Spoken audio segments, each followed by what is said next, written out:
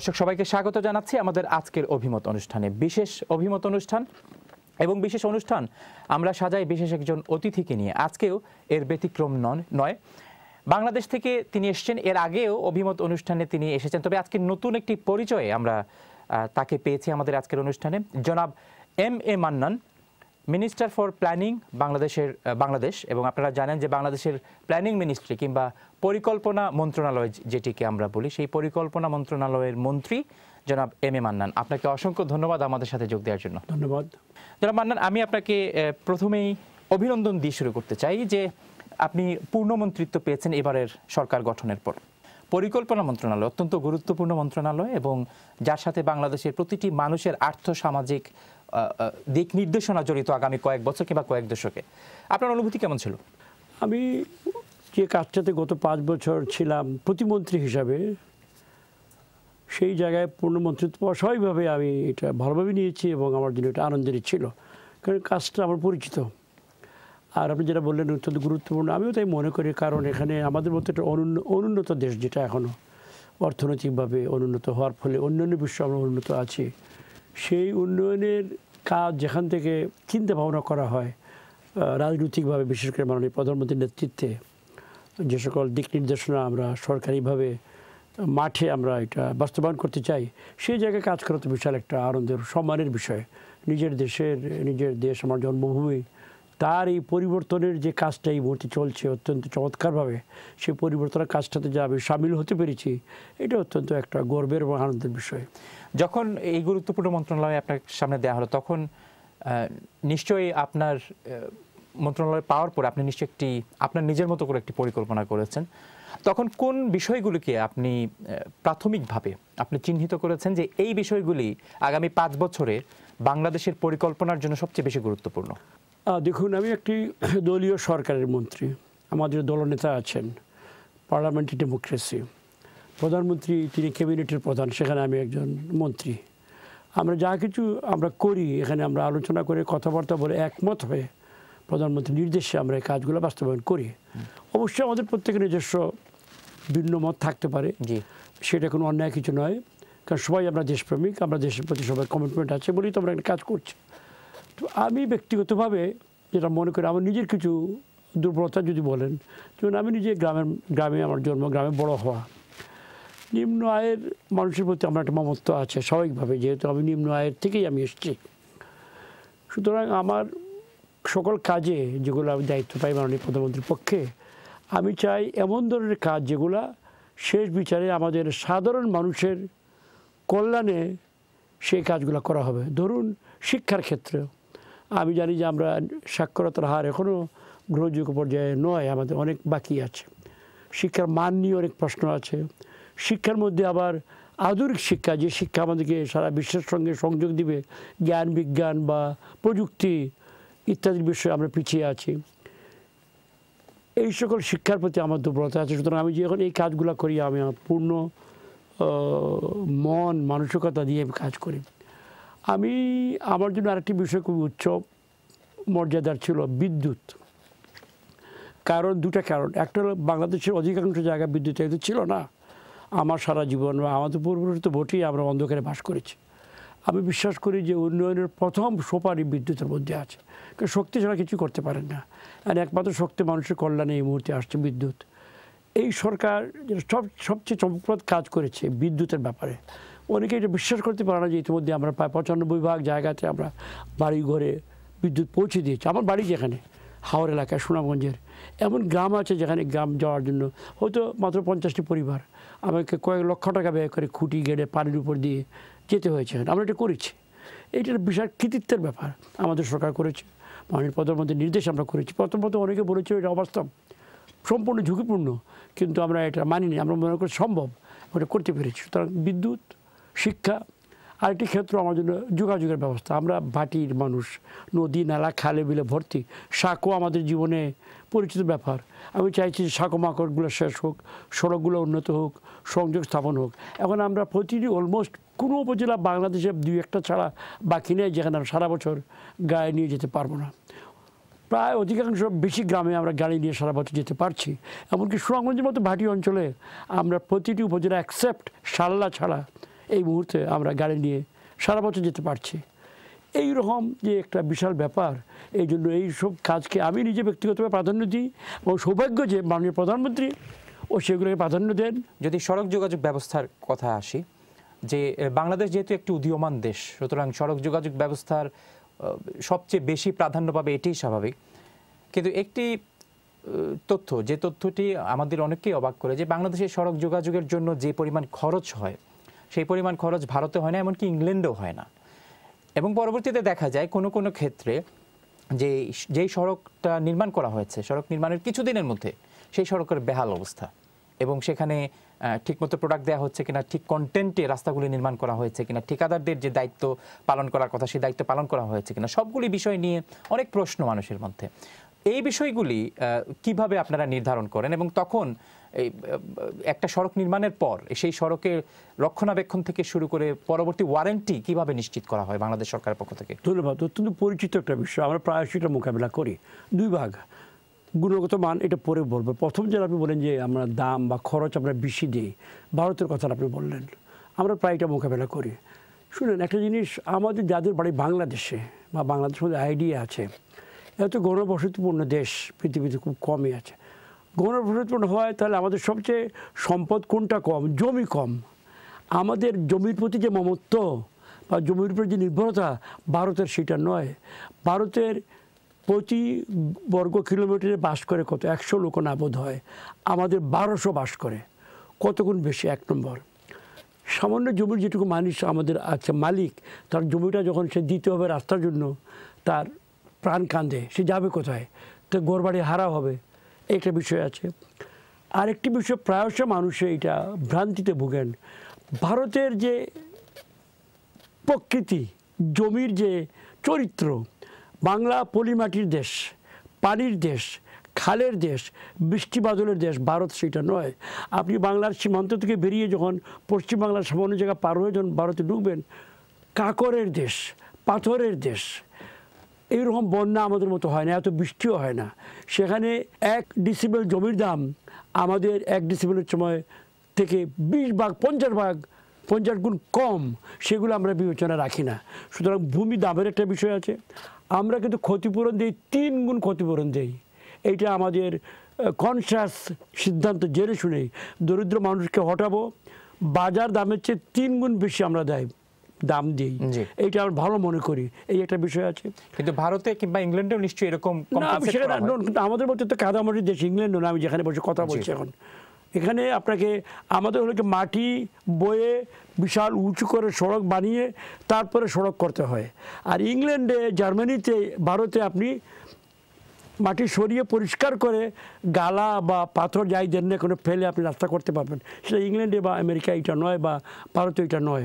দ্বিতীয় যেটা বললাম, আমরা রাস্তা নিয়ে যাচ্ছি গণবসতিপূর্ণ দেশ, বাড়িঘর পড়ে, মসজিদ, মাদ্রাসা, মন্দির, হাট বাজার, এগুলো প্রচুর বিসংখ্যায় পড়ে। এদেরকে সরানো খুবই, তার আইনের একটা ব্যাপার আছে।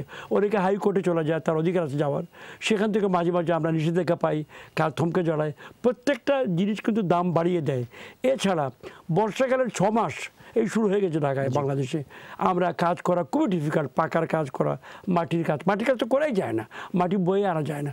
এই সকল বিবেচনা করলে আমাদের জমির দাম অনেক বেশি। ফলে আমাদের প্রকল্পে রাস্তার যে ব্যয়, নির্মাণ ব্যয় বেশি হয়। চীন বাদ দিলাম, কেউ চীনের কথা বলে, চীনে তো জমির মূল্যই নাই।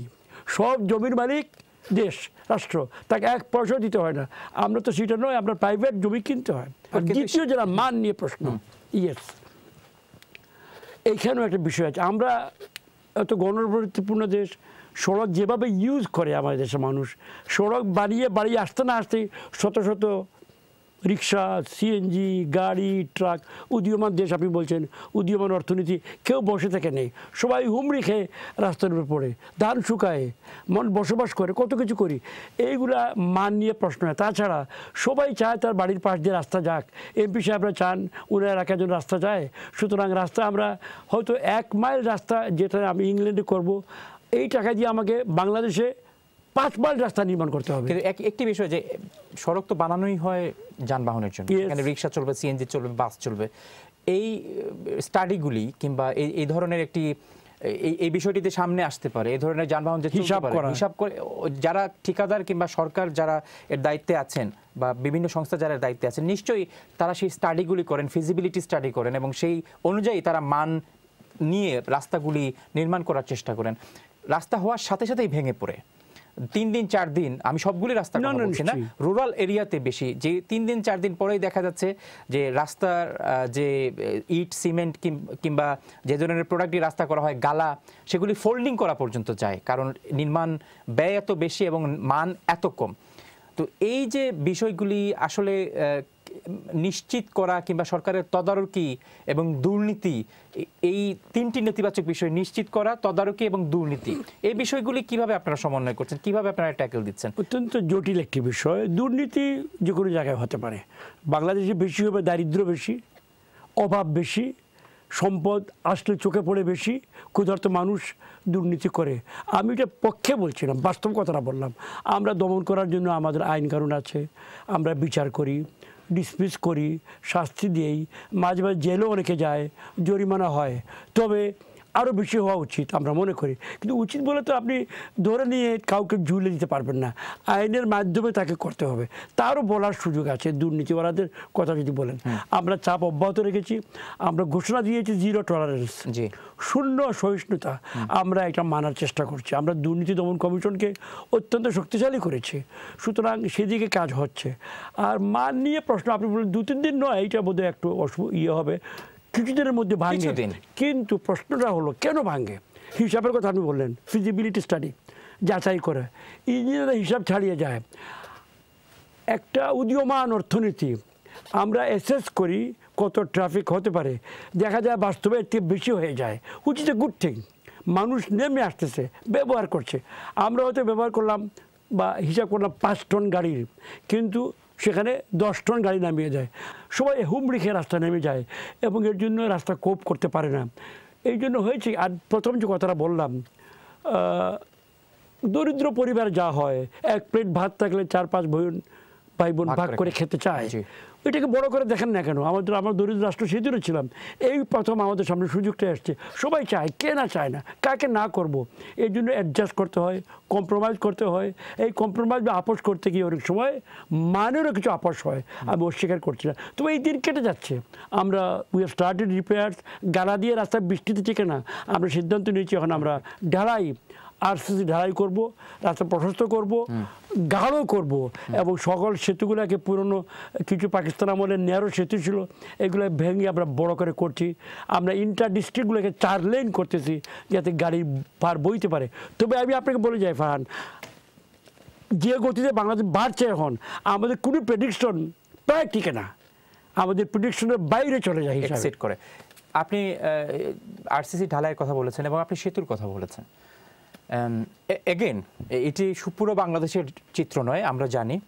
গুগলে অনেক ফানি ছবি আসে, অনেক হাস্যকর ছবি আসে, যে একটি সেতু মাঝখানে, রাস্তার এই পাশে, সেতুর এই পারে কোনো রাস্তা নেই, সেতুর ওই পারে কোনো রাস্তা নেই, এবং সেতুটি দাঁড়িয়ে আছে অনেক বছর ধরে, এবং এর পরবর্তীতে কি হবে সেতু সেটা কেউ জানে না, জনগণও জানে না, সেখানে জনপ্রতিনিধি যারা আছেন তারাও জানেন না, সরকারের কাছে হয়তো খবরই যাচ্ছে না। তো এই যে কিছু বিচ্ছিন্ন বিষয় আছে এবং যেগুলি সরকারকে বিব্রত করছে, সরকারের আপনারা প্রায়শই দাবি করেন যে উন্নয়নের মহাসড়কে সরকার, সেই উন্নয়নের মহাসড়কের স্লোগানের সাথে এই ধরনের দৃশ্য অনেকটা হাস্যকর মনে হয়। এগুলো বেছে নিয়ে চেরি পিকিং বলে ইংরেজিতে, এক ঝুড়ি ডিম আছে, আপনি পচা একটা বের করে সবাইকে দেখালেন, তাই বলে পুরো ঝুড়ি কিন্তু পচা ডিম নয়। এগুলাকে আনা হয়, আমরা এই সময় অবহিত। 1-2টা বিচ্ছিন্ন সেতুর ছবি এটা ইউজ করা হয় বাই সাম পিপল, যারা মজা করে আনন্দ পায়। কিছু আছে লিগ্যাল ম্যাটার্স। রাস্তা নির্মাণ করার পরে এক মাথার লোকেরা তার জমি সে মামলা করে দিয়েছে, গ্রামে গ্রামে দোলাদলি হয়ে, আপনি জানেন, এই পাড়ায় ব্রিজ হলে ও পাড়ার লোকেরা এটা মানে না, মামলা করে।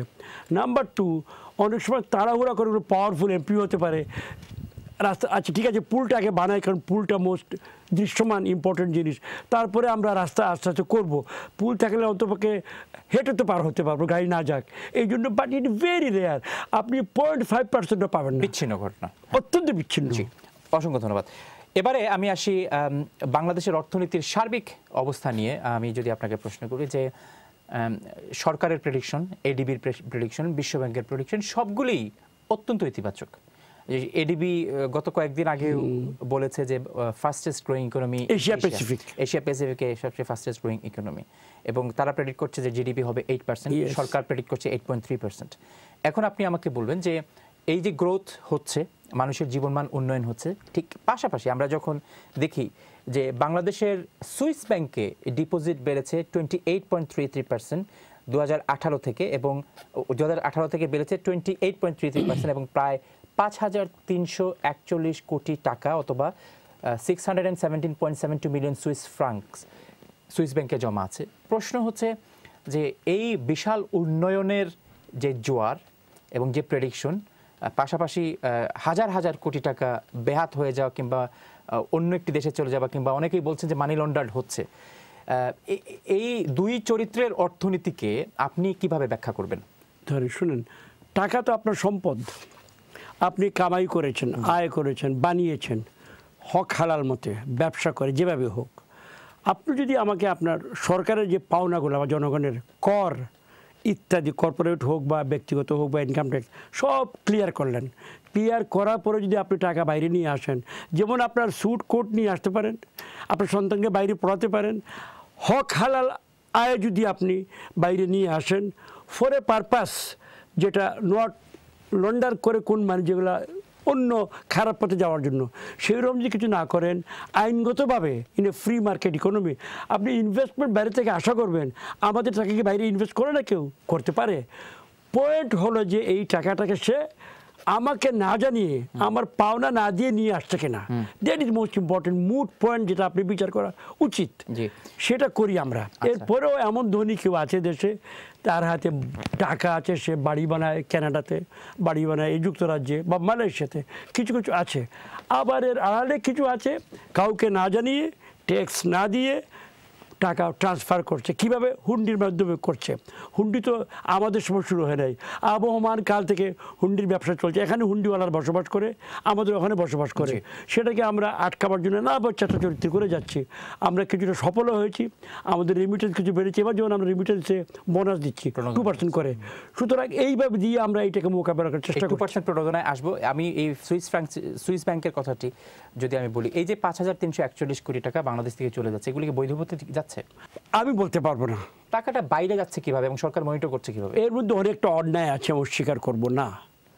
আমি যেটা বলছিলাম একাডেমিক বাড়ির কথা বলছিলাম, যদি সে পরিষ্কার টাকা নিয়ে আসা, আমাদের অনেকে আজকাল ইথিওপিয়াতে টেক্সটাইল মিলস করতেছে, টাকা নিয়ে যাচ্ছে। কারো কারো আছে সন্তান 2-3টা ইংল্যান্ডে অক্সফোর্ডে পড়ছে, তার টাকার দরকার আছে। এরকম অনেকে বৈধভাবে আনা যায় বলে, মোট কথা বৈধতা।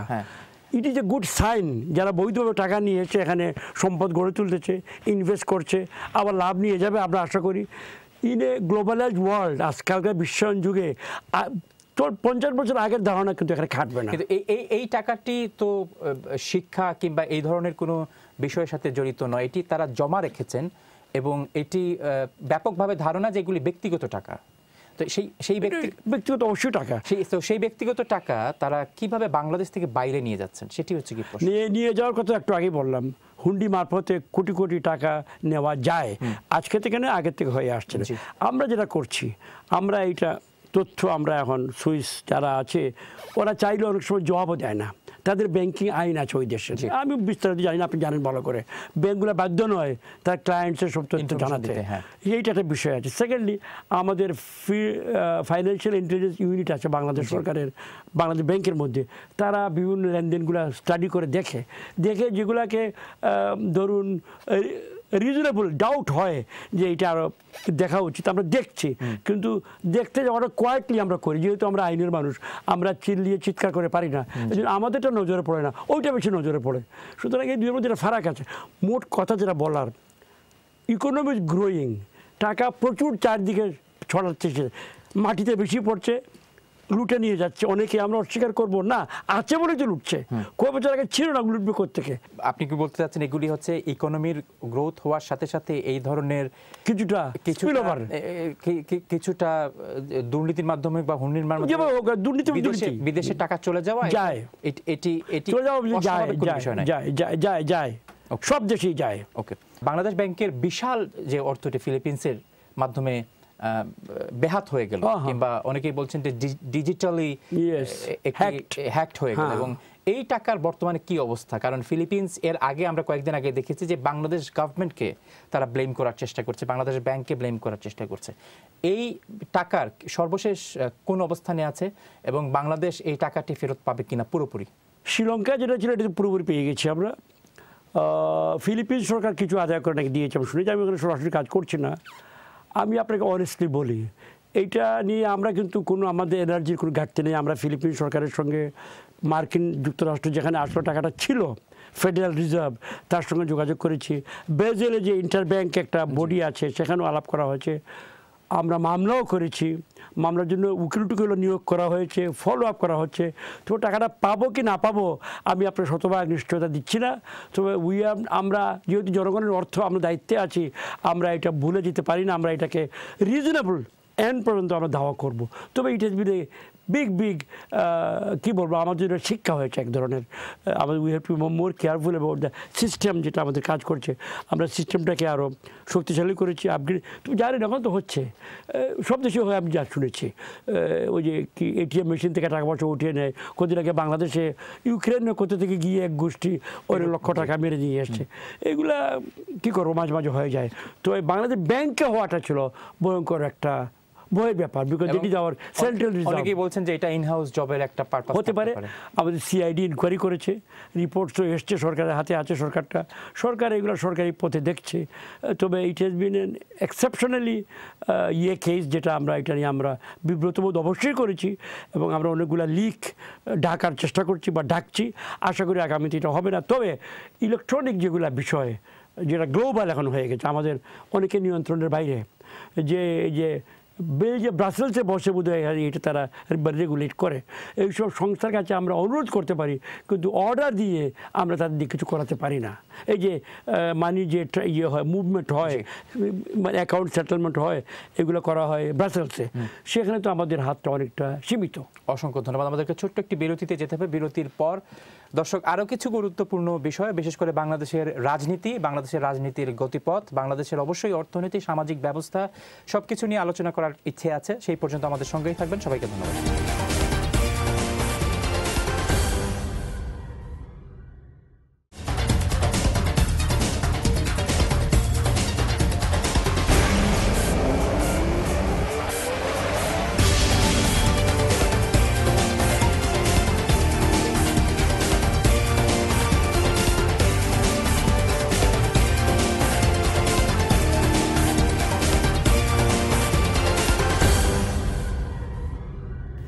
দর্শক বিরতির পর আবারও সবাইকে স্বাগত জানাচ্ছি আমাদের আজকের বিশেষ অভিমত অনুষ্ঠানে। আমরা কথা বলছি জনাব এম.এ. মান্নান, বাংলাদেশের পরিকল্পনা মন্ত্রণালয়ের মাননীয় মন্ত্রী। তার সাথে আমরা বিরতির আগে কথা বলছিলাম বিভিন্ন গুরুত্বপূর্ণ বিষয়ে, বিশেষ করে বাংলাদেশের ডেভেলপমেন্টের সাথে সাথে যে চ্যালেঞ্জগুলি আছে, বাংলাদেশের এই অর্থনীতির সাথে সবচেয়ে গুরুত্বপূর্ণ যেই বিষয় দুর্নীতি, বাংলাদেশের ব্যাংকিং খাত এবং আরও কিছু গুরুত্বপূর্ণ বিষয়। আমরা এ পর্বেও আমরা কথা বলবো ব্যাংকিং খাত নিয়ে, আমরা কথা বলবো বাংলাদেশের রাজনীতি নিয়ে, আমরা কথা বলবো বিশ্বে বাংলাদেশের যে অবস্থান আছে সেই অবস্থানের পরিপ্রেক্ষিতে বাংলাদেশের প্রতিক্রিয়া, এবং অবশ্যই প্রবাসীদের কিছু গুরুত্বপূর্ণ বিষয়। আমরা ব্যাংকিং খাত নিয়ে কথা বলছিলাম। জনাব মান্নান, ব্যাংকিং খাতের আমরা দেখেছি যে বিভিন্ন সময় ব্যাংকিং খাত নিয়ে, আভ্যন্তরীণ ব্যাংকিং খাত নিয়ে আমাদের আলোচনায় এসছে যে ব্যাংকিং খাতের মান, ব্যাংকিং খাতের সক্ষমতা, এবং একই সাথে বাংলাদেশে যে পরিমাণ ব্যাংক আছে এত ব্যাংকের প্রয়োজন আছে কিনা সেই বিষয় নিয়ে আলোচনা করছি। কিছুদিন আগে আমরা দেখেছি যে ফার্মার্স ব্যাংক, সেটিকে গভর্নিং বডি চেঞ্জ করা হয়েছে এবং পুরোপুরি চেঞ্জ করে নতুন একটি নামকরণ করা হয়েছে। সার্বিকভাবে বাংলাদেশে যে কয়েকটি ব্যাংক আছে সেই ব্যাংকগুলির মান নিয়ে বিভিন্ন সময় পত্রপত্রিকাতে লেখা হয়েছে। আপনার কাছে কি মনে হয় ব্যাংকিং খাতের সবচেয়ে বড় চ্যালেঞ্জ কোনটি? ধন্যবাদ। Again it's a challenge of growth. ওইটাও একটু আগে বলেছিলাম, গ্রোথের সমস্যা, এরও গ্রোথ। হঠাৎ করে ফাইন্যান্স মার্কেটটা বিশাল বড় হয়ে গেছে, যেহেতু ইকোনমি এক্সপ্যান্ডিং সো ফাস্ট, সাথে সাথে মানি মার্কেট ইজ অলসো মানে এক্সপ্যান্ডিং ফাস্ট। দুটা ম্যাচ হয় না, মাঝে মাঝে মিসম্যাচ হয়ে যায়, কিছু সমস্যা হয়। যেমন আমরা প্রথম দিন যখন শুরু করি পুরোপুরি ব্যাংকিং খাতটা আমাদের হাতে ছিল, সরকারের হাতে। 10টা ব্যাংক ছিল আমাদের হাতের, যেগুলো রাষ্ট্রায়ত্ত ব্যাংক ছিল। মিড 80s দিকে প্রথম প্রাইভেট সেক্টর ব্যাংক আসা শুরু করে। এখন কিন্তু ব্যাংকিং খাতের প্রায় 70 থেকে 80% প্রাইভেট সেক্টর ব্যাংকগুলোর হাতেই আছে। সরকারি ব্যাংকগুলো এখনও আছে, তবে আগের সে ডমিনেন্ট পজিশনে এখন আর নেই। এই যে সমস্যাটা বললেন, দুর্ভাগ্য আমাদের নন পারফর্মিং লোনস, আপনি জিজ্ঞেস করেন আমি বলে দিচ্ছি, টাকা নিয়ে টাকা পেমেন্ট না করা, এর বৃহৎ অংশ ঋণ খেলাপি। চমৎকার শব্দ, খেলাপিতে আমাদের এখানে বড় অংশ খেলাপি, এবং এর একটা বড় অংশ আমাদের রাষ্ট্রায়ত্ত খাতের ব্যাংকগুলোর। কারণ প্রথম দিকে যখন ঋণ নেওয়া শুরু হয় তখন একমাত্র রাষ্ট্রায়ত্ত ব্যাংকগুলোই লেন্ডার ছিল, প্রাইভেট ব্যাংক তখন ছিল না। সুতরাং এই খেলাপির একটা বড় অংশ কিন্তু এখনও রাষ্ট্রায়ত্ত খাতের হাতে। দুইটা দিক আছে, কিছু আছে কলিউশন, করাপশন, নো ডাউট, আমি এটা ডিনাই করব না। তবে অ্যাট দ্য সেম টাইম অনেকগুলো হয়ে গেছে যে হঠাৎ করে গ্রোথের ফলে নতুন নতুন জায়গায় ইনএক্সপিরিয়েন্স লোকেরা গেছে, প্রস্তাবনা এসছে ইনভেস্টমেন্টের, অ্যাপারেন্টলি আমার যে অফিসার বা কর্তা ব্যক্তি সে অত ভালো করে এটা বুঝতে পারে নাই, অ্যাপ্রেজালটা প্রপার হয় নাই, এই জন্য অনেকগুলো ব্যর্থতা হয়েছে। আর কিছু আছে স্মার্ট অপারেটার। রাশিয়াতে কী হলো, অলিগার্করা শেষ করে দিচ্ছিল প্রায়, যখন সোভিয়েত কোলাপস হলো এন্টার মার্কেট তাদের হাতে গেল। আর তারা কী করেছিল আমাদের চোখের সামনে, রাশিয়ার মতো একটা অ্যাডভান্স দেশে। ঠিক তেমনি আমাদের নিউ ফাউন্ড ওয়েলথ, নতুন গ্রোথ, নতুন সম্পদ, মাথা খারাপ হয়ে গেছে। অনেক স্মার্ট লোকেরা এখানে, রাশিয়াতে যেমন স্মার্ট অলিগার্করা আসছে, আমাদের কিছু অলিগার্ক না হলেও কাছাকাছি স্মার্ট কিছু অপারেটর ছিল, তাদের কানেকশন হয়তো আমাদের মতো রাজনীতিকের সঙ্গে থাকতেও পারে, আমি অস্বীকার করছি না, আমার জানা নেই। তবে এই period is now over, time has come to put a stop. I think we have put a stop. ঋণ খেলাপি এবং রাজনৈতিক প্রভাব, এই দুটি বিষয় অনেকটা একে অপরের পরিপূরকের মতো বাংলাদেশে, বিশেষ করে যাদের অর্থবিত্ত এবং রাজনৈতিক লিঙ্ক বেশি প্রকাশ্য এবং বেশি তাদের আছে, তারাই দেখা যাচ্ছে যে ঋণ খেলাপিদের লিস্টে তাদের নামগুলি প্রথমেই আছে। এখন তার মানে হচ্ছে, আমি যদি এইভাবে বলি আরো সহজভাবে, যে সরকারের কোনো না কোনো জায়গায় কোনো না কোনো ব্যক্তি এই ঋণ খেলাপিদের দ্বারা আইদার প্রভাবিত অথবা লাভবান হয়েছে। আপনি কি বলবেন? এটা ব্যক্তিগত পর্যায়ে আছে, আমি জবাব দেওয়ার সমস্যা। আমি যাদেরকে চিনি, যাদের সঙ্গে ডিল করি, তাদের মধ্যে আমি এরকম কিছু দেখিনি, না দেখা বলা ঠিক হবে না। তবে একটা জিনিস শুনেন, 50, 60, 70, 80 বছর আগে সংসদে বা রাজনীতিতে ব্যারিস্টার্স, অ্যাডভোকেটস, ডাক্তার, ইঞ্জিনিয়ার, পেশাজীবী বা জমিদার গ্রামের, এদের প্রাধান্য ছিল। ইকোনমি হ্যাজ নট শিফটেড, বিজনেসম্যানরা এখন কিন্তু মেইন মার্কেটের মধ্যে। নতুন নতুন শিক্ষিত, আপনার মতো উচ্চশিক্ষিত, প্রভাবশালী অনেকে ব্যবসায় আসছে। অবশ্যই তারা আমাদের সমাজের মানুষ, তাদের কাজিনস কেউ পলিটিক্সে থাকতেও পারে, ভাই থাকতে পারে, ফ্রেন্ড থাকতে পারে, একই বিশ্ববিদ্যালয়ে পড়েছে, ওখান থেকে কেউ MBA পড়ে ব্যবসা করতেছে বা ব্যবসার চিফ এক্সিকিউটিভ হয়েছে, আরেক ভাই হয়তো রাজনীতিতে গেছে। সুতরাং এই যে যোগাযোগটা আগের তুলনায় এখন বেশি হচ্ছে বিজনেসম্যানদের সঙ্গে। যে কোনো উন্নত দেশে this is another symptom of development. এই দেশে বলুন যেখানে বসে আছেন, বিজনেস কমিউনিটি যে প্রভাব আছে, আগের যে যোদ্ধা, যে এই দেশের যোদ্ধা যারা ছিল, আছে যোদ্ধার ছিল তো লর্ডস মর্ডস, তাদের পাওয়ার অনেক কমে গেছে। আমাদের এখানে সেটা হবে, এটা অবধারিত। আমি এটাকে খারাপ চোখে দেখি না। কিছু smart operators they have taken advantage. First mover বলে একটা কথা আছে ইকোনমিক্সে, প্রথম গিয়ে দোকান খুলে বসলে লাভ একটু বেশি কামাই করা যায়। এরা they were first movers into hour economy. এখন কিন্তু সেটেল হয়ে যাচ্ছে, এখন কিন্তু যারা আসছে, এখন কম্পিটিশন বাড়ছে। পরিমাণ তো বাড়ছে, হ্যাঁ, ঋণ খেলাপিদের পরিমাণ যে গতিতে বাড়ছিল ওই গতিটা কমেছে, পরিমাণ অ্যাবসলিউট টার্মে বেড়েছে, কিন্তু অ্যাক্সেলারেশনটা কমে এসছে। সুতরাং আগামী বছর দুয়েকের মধ্যে এইটাকে আমরা পূর্ণ স্টপ করে, শুনে এখানে একটা প্রশ্ন আছে, 100 টাকার মধ্যে 10 টাকা ঋণ খেলাপি মানে কত? 10%। 1000 কোটির মধ্যে যদি 100 কোটি হয়, শুনতে কোনটা খারাপ লাগে? 100 কোটি শুনতে, কিন্তু পার্সেন্টেজে 1%ও নয়। Here is a question of proportion. আমাদের ইকোনমির সাইজ কত এখন? 50 বছর আগে আমাদের বাজেট কত ছিল? এবার আমরা 5,23,000 কোটি টাকা বাজেট দিয়েছি। 1,000 কোটি টাকা বাজেট ছিল না যখন আমরা শুরু করেছি। সুতরাং এই দুইটা জিনিসকে দেখতে হবে। আপনি খালি ঋণ খেলাপি দেখছেন, you should see it in terms of the economy age whole. কত লক্ষ হাজার কোটি টাকা বাংলাদেশ যখন গড়াচ্ছে, তার বিবেচনায় এইটাকে ঋণ খেলাপির ধরেন আনুপাতিক হারে অত বেশি হবে। তাহলে কিভাবে? কারণ ওই ঋণ খেলাপিদের পরিমাণ প্রায় 1 লক্ষ কোটি টাকা।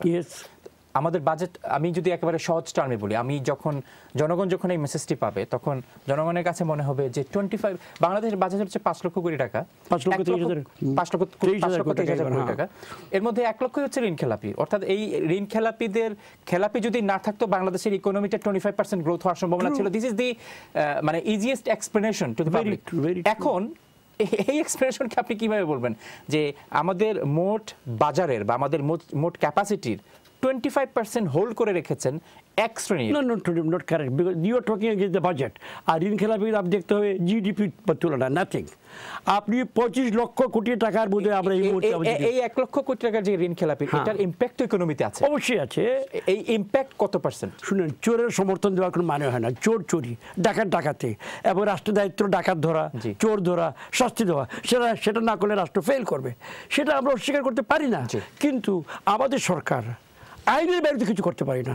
আমরা ধরে মেরে এনে সামারি ট্রায়াল করে স্টেডিয়ামে গুলি করে মানুষ মারতে পারি না। কিন্তু আমরা কি আপনাদের সরকারকে বা বাংলাদেশ সরকার দেওয়ার আগে কি সেই অ্যাসেসমেন্টটাকে করা অসম্ভব? ঋণ দেওয়ার আগে যে সেটা করবে যে ব্যাংকের এক্সিকিউটিভরা ঋণটা দেয়। সরকার ফাইন্যান্স মিনিস্টার নিজে কোনো ঋণ স্যাংশন করে না, ফাইন্যান্স সেক্রেটারিও করে না। It is the banks and board. Bengal board দিয়েছে, আমরা বোর্ডে জ্ঞানী ব্যক্তিরা আছে, প্রফেসররা আছে, রিটায়ার্ড ব্যাংকাররা আছে, প্রফেশনালস, তারাও ভুল করে। এই ভুলগুলোর দায়িত্বটা কিন্তু আমাদের ঘাড়ে আসে। We don't deny it. Ultimately তো ফাইন্যান্সিয়াল ইনস্টিটিউশন বলেন কিংবা ব্যাংকিং খাত বলেন, এটির দায়িত্ব তো সরকারের, আমাদের সবই দায়িত্ব আমাদের। আমি যেটা বোঝানোর চেষ্টা করছি যে এইখানে চোরেরা চুরি করে তাদের নিজস্ব কোনো আইন কানুন করতে পারে। আমরা সরকার চোরকে ধরার জন্য আইনের মাধ্যমে যেতে হবে।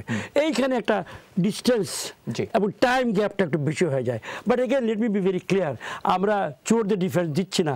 খালি একটা কথা মনে রাখতে বলছি, অনুরোধ করে, ইকোনমির size, economic activities, exchange between the people and banks, monetization, কত ক্যাশ বাজারে ঘুরতে, ওর আলোকে বিবেচনা করলে আমরা শঙ্কিত।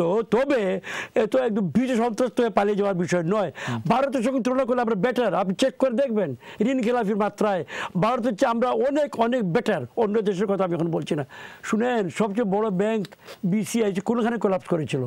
এই লন্ডনে বসে, এত বড় রেগুলেটরের সামনে। মনে আছে আপনার কয়েক বছর আগে? আমি শুনেছি, আমি দেখেছি। আপনি দেখেন, আপনার জন্য আগে হতে পারে বড় স্ক্যান্ডাল, অ্যাবসলিউটলি বিগ স্ক্যান্ডাল। আরও স্ক্যান্ডাল কিছু হয়েছে। একটা কি টার্কিশ কোন লোক একটা কোন এরকম করে এখানে বসে বিশেষ করে টাকা নিয়ে চলে পালিয়ে গেছিলো। এগুলো অনেক কিছু হয়। এটা মানি না যে অন্যায় অন্যায়। ইংল্যান্ডে হলেও অন্যায়, আমাদের এখন অন্যায়। We must stop this. আমার প্রশ্নের যে ব্যাকগ্রাউন্ডটা ছিল, কিংবা আপনি স্পিরিট বলতে পারেন, যে আসলে ঋণ খেলাপিদের সাথে একটি ক্ষমতার একটি সরাসরি যোগাযোগ আছে, এবং এর প্রমাণ এটি কিনা যে ফার্মার্স ব্যাংক তৎকালীন স্বরাষ্ট্রমন্ত্রীর ছিল সেটি, এবং তার মানে হচ্ছে তার এখানে সরাসরি একটা সংযোগ ছিল, তার এখানে ইন্টারেস্ট ছিল, এবং তিনি এটি নিয়ন্ত্রণও করতেন অনেকাংশে এসেছে। যদিও ফার্মার্স ব্যাংকের প্রাক্তন এমডি কিংবা কর্তা ব্যক্তিরা এখন জেলে আছেন, কিন্তু এই বিষয়টি এটি প্রমাণ করে কিনা যে সরকারি ক্ষমতার সাথে কিংবা ক্ষমতাবান যারা, তারাই আসলে ব্যাংকিং খাতটাকে নিয়ন্ত্রণ করছেন, এবং ব্যাংকিং খাতের আজকের যে দুর্দশা বলুন কিংবা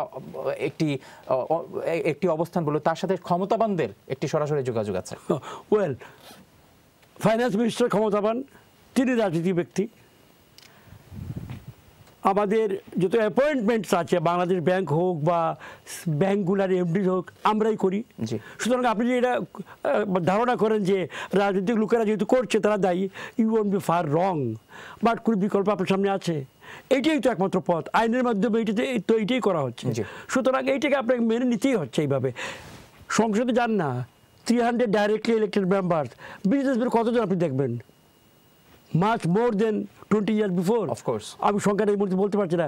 আরে ভাই, কারণ দে আর অ্যাক্টিভ পিপল, শিক্ষিত, তারা এক্সপিরিয়েন্সড, তারা ইন্টারকানেকশন তাদের বেশি, নেটওয়ার্কিং বেশি।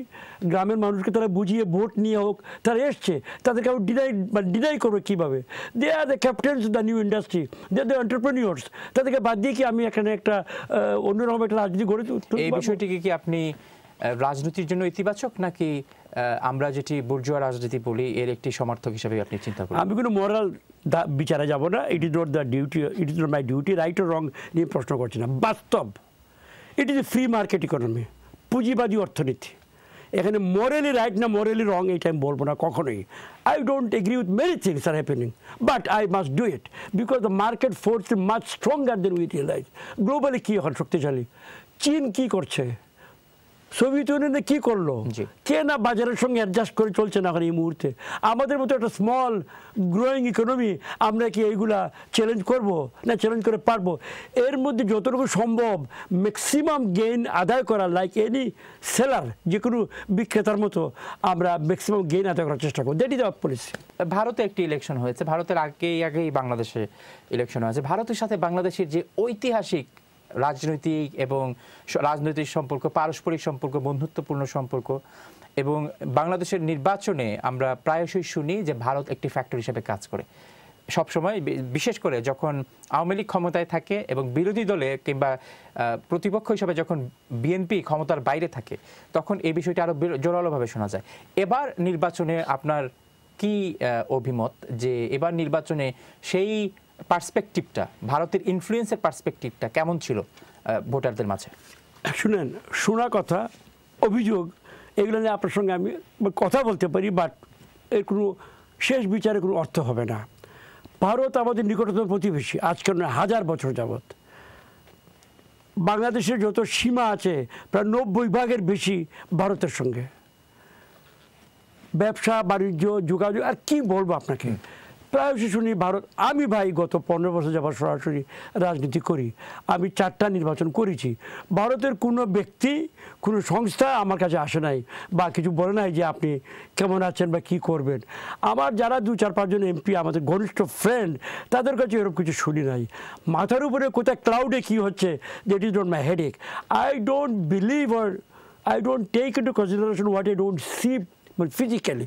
আমি আপনাকে আশ্বস্ত করছি, আমার কথার মাধ্যমে দায়িত্ব নিয়ে আমি এইরকম কিছু আমার চোখে পড়ে নাই। আমিও দেশপ্রেমিক মানুষ, আমিও আমার দেশকে ভালোবাসি, এবং আমার মনে হয় না আমাদের এখানে তারা ঢুকে তেমন কিছু করতে পারবে। তবে এই তো মার্কিন নির্বাচন নিয়ে এই যে আমাদের রাশিয়ার এখনও চলছে, সেইটা ট্রাম্প সাহেবের তো সময় প্রায় শেষও হয়ে আসলো।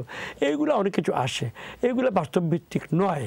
এবং আমাদের সংসদ যে নির্বাচনটা আমি করে আসলাম সাম্প্রতিকের আগেরটা, সাম্প্রতিক নির্বাচনে তারা রেজাল্ট 7 জন মধ্যে এখন তাদের এমপি হয়েছে শেষটা মানে করার পরে, তারা তো প্রার্থী দিতে পারে নাই। 2 জন 3 জন করে প্রার্থী ছিল প্রতিটি জায়গায় শেষ দিন পর্যন্ত। পাবলিক ডিড নট নো বিএনপির মূল প্রার্থীকে। সিলেট শহরের কথা আপনি জানেন, ইনাম মাহমুদ চৌধুরী শেষ মুহূর্ত পর্যন্ত ওনার নাম ছিল, তারপরে আবার কি হয়ে গেলো, মুক্তাদিরের নাম আসলো। আমাদের তো প্রার্থী 1 মাস আগে, 15 দিন আগে ঘোষিত, ও এখানে, ওখানে, রস্যই এখানে, কোনো পরিবর্তন নেই। তাছাড়া তাদের প্রধানকে ইউসি পার্লামেন্ট ডেমোক্রেসিতে সেন্ট্রাল ফিগার থেরেসা মেই হোক, জেরেমি করবিন হোক, ইজ ভেরি ইম্পর্টেন্ট। অফকোর্স আমাদের এখানে তো আমাদের Sheikh Hasina was very clear, loud and clear for the last 12-15 years. Party head, prime minister, experience, globally পরিচিত, ইন্টারনালি পরিচিত। তাদের মামলার জালে আবদ্ধ, জেলে বছরের পর বছর, দেশ ছেড়ে পালিয়ে এই ইংল্যান্ডে বসে। মানুষ কি এত বোকা? মানুষ কি আগের মতো যা শুনে ভোট দিয়ে দিবে? It is not the case. People are very well informed. তারা একজন অ্যাবসেন্টি ল্যান্ডলর্ড যেমন জমির থেকে ভালো ফল আদায় করতে পারে না, ঠিক তেমনি অ্যাবসেন্টি কোনো রাজনীতি, যদি সে রাজনীতিক আদৌ হয়ে থাকে, করাপ্ট না হয়ে থাকে, সে ওখান থেকে আদায় করতে পারে না। এই পার্টির প্রধানই কেউ ছিল না। তারা যার সঙ্গে অ্যালায়েন্স করেছিল ডক্টর কামাল হোসেনের সঙ্গে, শেষ মুহূর্তে তার সঙ্গে তারা কী আচরণ করেছে বা কী তার ব্যবহার আপনি লক্ষ্য করে দেখেন। It is not a workable মানে ব্যাপার ছিল না। তবু আপনি ভোটের সংখ্যা অ্যাড করেন, সর্বক্ষেত্রে তারা ভালো পরিমাণে ভোট পেয়েছে। এইটা এখন তাদের ম্যানেজমেন্টের ব্যাপার, পরিচালনার ব্যাপার, আমি আর বিস্তারিত বলতে চাই না। We want because we were দেয়ার, এইটার পয়েন্ট। এখন প্রশ্ন হচ্ছে, আপনি যে বিষয়টি বলেছেন, কিন্তু এই ইলেকশন ব্যাপকভাবে পরিচিতি পেল কিনা যে এটি হচ্ছে রাতের ইলেকশন, রাতে ভোট প্রদান করা হয়েছে, অ্যাডমিনিস্ট্রেশন সেখানে সহায়তা করেছে সেই ভোটিংয়ের ক্ষেত্রে। আমি আপনার কথা বলছি না, আমি বলছি যে বাংলাদেশের সামগ্রিক যে ব্যবস্থা, সামগ্রিক যে রাজনীতির চিত্র, সেই চিত্রের কথা আমি বলছি যে এটি হচ্ছে ব্যাপক ধারণা, এবং এই ধারণার পক্ষে, সরাসরি পক্ষে নয়, আকারে ইঙ্গিতে স্টেটমেন্টের মাধ্যমে আমেরিকাও একই কথা বলেছে যে ত্রুটিপূর্ণ নির্বাচনের কথা, ব্রিটেনও একই কথা বলেছে, ইউরোপিয়ান ইউনিয়নও একই ধরনের কথা বলেছে, এবং তাদের কেউই ইউরোপিয়ান ইউনিয়ন কিংবা ব্রিটেন তাদের কোনো পর্যবেক্ষক সেখানে ছিল বলে আমাদের জানা নেই। আমেরিকান পর্যবেক্ষকদেরকে বাংলাদেশ ভিসা দেয়নি, সেটাও আমরা জানি। আপনার কাছে প্রশ্ন, তো এই ইলেকশনটা, আপনি যে ইলেকশনের কথা বলেছেন, তো এই ইলেকশনের পরে আপনার কাছে কি মনে হয় যে এটি হচ্ছে সেই ধরনের একটি ইলেকশন যেটা আগের রাতে হয়েছে? It is not the perfect election নোয়ার in the world. মার্কিন নির্বাচন নিয়েও প্রশ্ন শেষ পর্যন্ত ছিল, অ্যালগোরি হোক আর হিলারি ক্লিন্টনেরই হোক, এগুলো আমরা এখনো শুনে আসছি। গতকালকে স্টাডি এখানে দেখেছি কাগজে, যদি প্রত্যেক ভোটার ভোট দিত তাহলে হিলারি ক্লিন্টন প্রেসিডেন্ট হতো।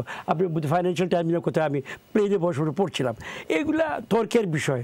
ফ্যাক্ট ইজ, মোরালেরা যেসব কথা বলে, মোরালেরা কি আমার হাড়ির খবর রাখে? আমার হাড়িতে চাল আছে না পাথর? আমি পানি খাই না ময়লা পানি খাই? মোরালেরা কি সেই খবর রাখে? আমি ভোট দেবো কিসের জন্য? বাংলাদেশের মানুষ 80% মানুষ, 90% মানুষ ভোট দেয় কিসের জন্য? উন্নয়নের জন্য, not for many other peripheral issues, very important, যেগুলো এখানে খুবই উন্নত মানের। আমাদের বাস্তবিক জীবনের সঙ্গে ওটার অত সম্পর্ক নয়, ভালো আমি স্বীকার করি, কিন্তু আমাদের আজকের প্রয়োজন রাস্তা, আজকের প্রয়োজন বিদ্যুৎ, আজকের প্রয়োজন পরিষ্কার পানি, আজকের প্রয়োজন স্কুল, এইগুলা যে দিবে বা দিয়েছে বলে প্রমাণ করেছে, তার সঙ্গে মানুষ আছে। আপনি জানেন গ্রামে গিয়ে কথাগুলো বলেন যে পিপুল লাভ এট ইউ, তার পাত্তাই যায় না। এগুলো হরতাল ডাকেন, ঘেরাও ডাকেন, বড় মিটিং ডাকেন, কাউকেই পাবেন না। হোয়াট ডাজ ইট মিন? আমাদের যারা আসল প্রভু, এই দেশের মালিক, তারা যেটাকে গ্রহণ করেছে ন্যায় বলে, সেইটা আমার কাছে বেশি সঙ্গত নাকি মোরাল কে কোথায় বসলো, কেতাবি কোন মন্তব্য করলো, ভেরি ইম্পর্টেন্ট। আমি শুনবো, কিন্তু কাজ করবো আমার ধারণার মতে, আমার জ্ঞান মতে। বর্তমান প্রধানমন্ত্রীর সাথে কাজ করার অভিজ্ঞতা আপনার কেমন? চমৎকার। She is a great leader. এটা বলুন যে আমি স্থাপকতা করি, স্থাপকতার বয়স আমার নেই, আমার প্রচুর বয়স হয়ে গেছে, অনেক কিছু খেয়েছি পড়েছি আল্লাহর হুকুমে। স্থাপকতার বিষয় নয়, শি ইজ ফার্ম, দৃঢ় এবং কমিটেড এবং অত্যন্ত পরিষ্কার। উনি আত্মবিশ্বাসে বলিয়ান, নিজেকে বাঙালি বলে, নিজেকে একটি অনুন্নত দেশের, উন্নতিশীল দেশের প্রধান হিসাবে তার বিশেষ যে সমস্যা আছে এগুলোকে ধরে নিয়ে তিনি সম্পূর্ণ ফুল কনফিডেন্স দিতে আগাচ্ছেন। পদ্মা সেতুর কথাই বলেন না কেন, একটাই তো উদাহরণ যথেষ্ট, আর এরকম অনেক উদাহরণ আছে। She can stand up to the মোরালরা যাদের কথা আপনারা মানে বলেন, মোরালদেরকে সামনে দাঁড়িয়ে নিজের কথা বলতে পারেন। এর আগে এটা হয় নাই। আপনি জানেন আমাদের বাজেটে কত পার্সেন্ট হল বিদেশি টাকা? Not even 2%। উই বড়ো, yes, we don't deny, but we don't take grants. আমরা গ্রান্ট চাইও না, হাত পতো নিই না। কেউ যদি বয়ে নিয়ে গিয়ে ভালো কাজ করতে চায়, করুক, আপত্তি কিছু না, আমাদের জানিয়ে করতে হবে। আমরা we are borrowing is my money, I am paying back, সুদ সহ পেমেন্ট করছি, সব দেশই করে। এখন আমার প্রশ্ন হচ্ছে, যেমন আপনার ব্যক্তিগত একটি অভিজ্ঞতা, যে আমরা কয়েকদিন আগে দেখেছি যে আপনি প্রত্যেকটি বিভিন্ন প্রজেক্টে কয়েকজন করে পিডি কাজ, প্রজেক্ট ডিরেক্টররা কাজ করেন, এবং আপনি সেখানে সব প্রজেক্ট ডিরেক্টরকে ডেকে আপনি বলেছেন পত্রপত্রিকাতে, টেলিভিশনে বলেছেন যে আপনি প্রধানমন্ত্রীর কাছে যাবেন এবং প্রধানমন্ত্রীর কাছে যে এই সার্বিক অবস্থা তুলে ধরবেন এবং প্রধানমন্ত্রী যে সিদ্ধান্ত দিবেন সেই সিদ্ধান্তটি আপনি বাস্তবায়ন করবেন। প্রশ্ন হচ্ছে, বাংলাদেশ একটি গণতান্ত্রিক দেশ, সেখানে প্রধানমন্ত্রী হচ্ছেন সরকারের সর্বোচ্চ পর্যায়ে। এটি শুধু আপনি নন, আমরা বাংলাদেশে দেখি যে কারো যদি ডিভোর্সও হয়ে যায়, তিনিও প্রধানমন্ত্রীর কাছে সহায়তা প্রার্থনা করেন।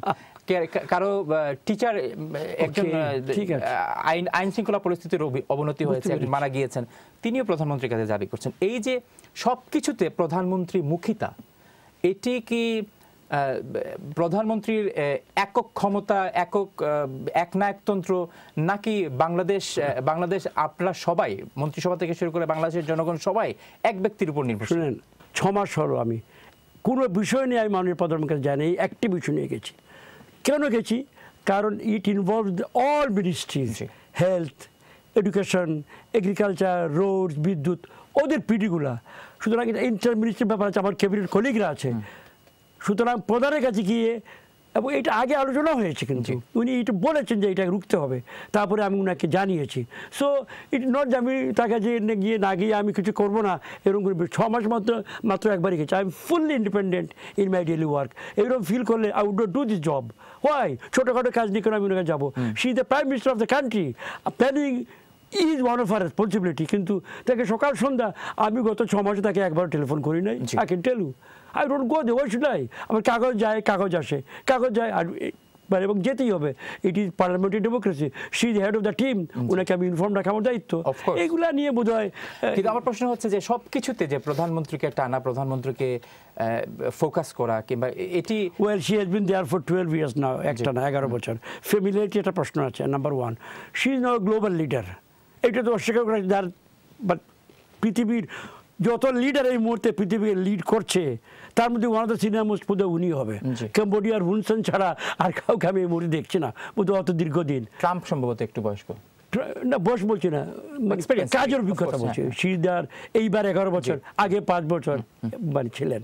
এই এসডিজি এমডিজি দুইটাই উনি সই করেছে, অনলি ওয়ান লিডার, দুইটাতে উনি সেক্রেটারি ছিল জাতিসংঘে পরে। আর আমাদের পারিবারিক রাষ্ট্র, ইন এ সেন্স আমি বলি 99% পিপুল, 98% পিপুল বাঙালি, বাংলা ভাষায় কথা বলে, ছবি করে, একে অন্যকে চিনে, এত ঘন আমরা বসবাস করি, সামাজিকভাবে আমাদের মধ্যে নেটওয়ার্কিংটা অনেক স্ট্রং। সুতরাং কেউ প্রাইম মিনিস্টারকে সেভাবে দেখতেও পারে। এখানে প্রবাসী অনেক দর্শক আপনার আছেন এবং প্রবাসী অনেক আপনার এলাকার অনেক জনগণ আছে। তাদের উদ্দেশ্যে, সিলেট বিভাগের জনগণের উদ্দেশ্যে আপনার কোনো প্লেজ, আপনার কোনো বক্তব্য থাকলে আপনি দয়া করে বলবেন। আমার নির্বাচন এলাকা জগন্নাথপুর এবং দক্ষিণ সুনামগঞ্জ উপজেলা যারা আছেন এবং অন্যান্য যারা আছেন, সকলকে বলবো শ্রেষ্ঠ সময় আমাদের বাংলাদেশে যাচ্ছে। একমত না হতে পারে, কেউ সম্মান করি। উন্নয়নের দিক থেকে, দ্রব্যমূল্যের দিক থেকে, শান্তি শৃঙ্খলার দিক থেকে, পড়াশোনার দিক থেকে, বিদ্যুতায়নের দিক থেকে, চলাফেরার জন্য আমাদের বাপ দাদা পূর্বপুরুষের যত দিন গেছে তার তুলনায় এখন আমরা অনেক ভালো শুধু আছি না, এই ভালোর গতি আরও বাড়ছে, সামনে আরও ভালো আছে। সুতরাং এখন আমাদের নয় ছয় কথাবার্তা শুনে আমাদেরকে যারা পছন্দ করে না নানা কারণে, না শুনে আমাদের মাথা ঠান্ডা রেখে আমাদের দেশের জন্য কাজ করতে হবে। আমার বিশ্বাস we have a great leader, আমাদের প্রাইম মিনিস্টার খুব চমৎকার নেতৃত্ব দিচ্ছেন আশা করি। এবং আমাদের গ্রামের লোকেরা কিন্তু আওয়াজ আর করছে না, তারা এইটাকে মানেন মনে প্রাণে। শেখ হাসিনাকে তারা তাদের জাতীয় নেতা হিসাবে গ্রহণ করেছেন। যারা 2-4 জন আছেন এখানে ওখানে নানা রিফাইন পয়েন্টে গ্রামার নিয়ে, ব্যাকরণ নিয়ে চিন্তিত, দয়া করে বলছি বাস্তবতা বিচার করুন, মানুষ কি চায় সেটা মনে রাখুন এবং মানুষের সঙ্গে থাকুন। বাংলাদেশের ভয়ের কিছুই নাই। অসংখ্য ধন্যবাদ আপনাকে, আপনার মূল্যবান এবং গুরুত্বপূর্ণ সময় আজকে আমাদের সাথে দেওয়ার জন্য। দর্শক দেখছিলেন অভিমত অনুষ্ঠান, আমরা কথা বলছিলাম বাংলাদেশের রাজনীতির সর্বশেষ পরিস্থিতি নিয়ে, বাংলাদেশের একজন অত্যন্ত সিনিয়র একজন মন্ত্রীর সাথে, এবং তিনি পরিকল্পনা মন্ত্রণালয়, যে মন্ত্রণালয় নির্ধারণ করে বাংলাদেশের গতি প্রকৃতি আগামী কয়েক বছর এবং কয়েক দশকে সেটি কী পর্যায়ে দাঁড়াতে পারে, এবং সর্বোপরি প্রত্যেকটি মিনিস্ট্রির যে প্ল্যানিংগুলি আছে তারাই দায়িত্ব থাকেন সেই প্ল্যানিংগুলি তৈরি করার। আজকের মতো এই অনুষ্ঠান যারা দেখেছেন আপনাদের সবাইকে ধন্যবাদ, এবং যারা ফেসবুকে কমেন্ট করেছেন আপনাদেরকেও অসংখ্য ধন্যবাদ। আপনাদের যদি কোনো প্রশ্ন সরাসরি জনাব মান্নানের কাছে থাকে, আপনারা যদি সেগুলি আমাদেরকে লিখে পাঠান, আমরা চেষ্টা করব তার কাছে পৌঁছে দেওয়ার এবং আপনাদের বক্তব্যগুলিও তুলে ধরার। আগামী অভিমত অনুষ্ঠান দেখার আমন্ত্রণ জানিয়ে আজকের মতো এখানে শেষ করছি। সবাই ভালো থাকবেন। আসসালামু আলাইকুম।